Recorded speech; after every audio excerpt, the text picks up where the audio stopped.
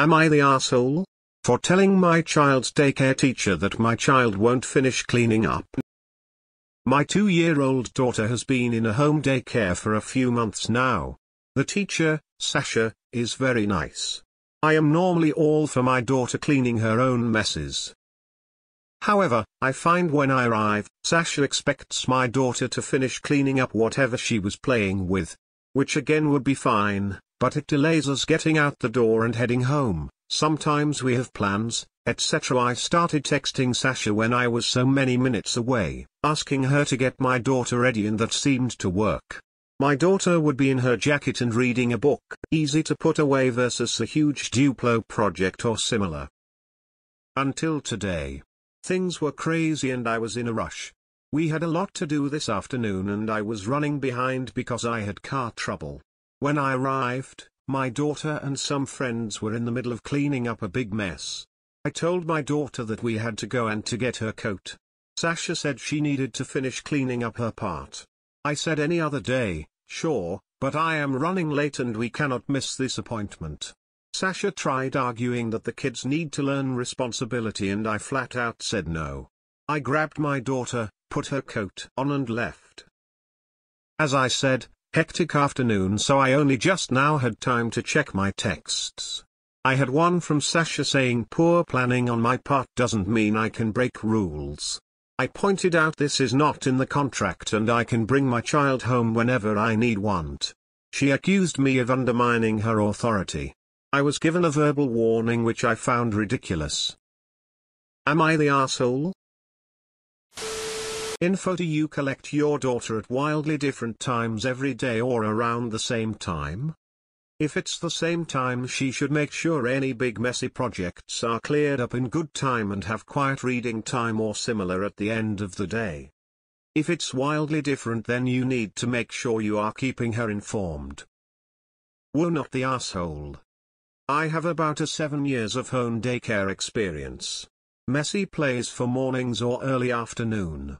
After 430 or 5, depending on when your pickups start, is for quiet reading or screen time.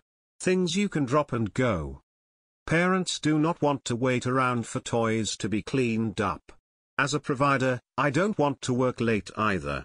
This is poor time management by the daycare provider. Not the asshole. I worked childcare and if you have a set time for pickup, then there is no reason cleanup can't be started before then. Then give the kid an activity that takes a few seconds to put away when you get there. It's common practice in most care centers for easy pickups for both kids and parents, as it's harder to get the kid to put things away when the parents are there. Info: depends on how regularly this occurs. The way you worded things makes me suspect this isn't the first time you've just grabbed your kid and gone. Not the asshole, but would it be possible on days like this to let the teacher know daughter needs to leave by X time because of an appointment, so that she knows in advance that you will be picking her up and leaving by that time?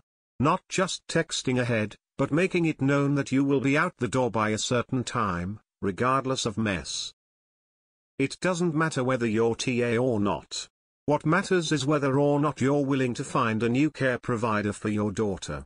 Her caregiver is telling you that your behavior was unacceptable to her, and if it continues, she will demand that you find somewhere else for your child. Not the asshole. The daycare should switch to quick cleanup activities for her around pickup time. Unless you arrive at wildly different times every day, it should be pretty easy. The teacher should be more proactive.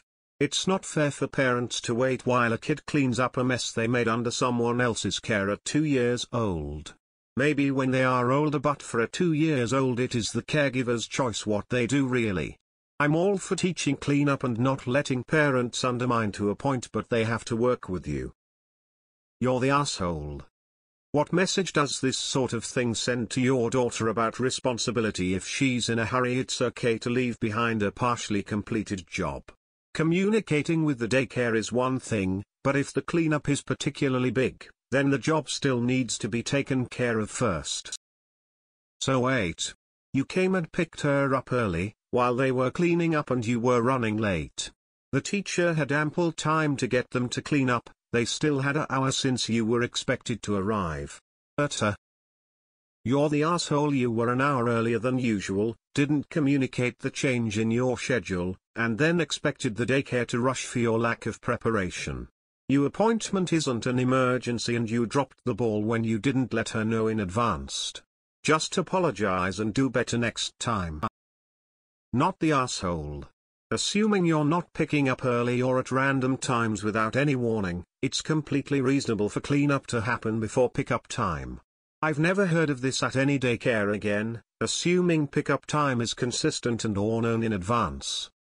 Sorry, sounds super frustrating. I hope your car troubles are resolved. I think it's totally reasonable to kindly and respectfully request that your daughter be encouraged to participate in cleanup prior to pickup. You're the asshole. You showed up earlier than your expected time and undermined your daycare worker by telling your daughter she doesn't have to clean up after yourself. I'm shocked you're getting so many positive votes. You blew it, and you were rude to your daughter's caregiver. This is all on you and your lack of communication. Your sense of entitlement is insane. Yeah, we were early but we are too important and busy to help clean up. Do better. It's all about you. Just 'cause you pay for the daycare doesn't mean you can treat the workers like they're your slaves. Sasha expects my daughter to finish cleaning up whatever she was playing with.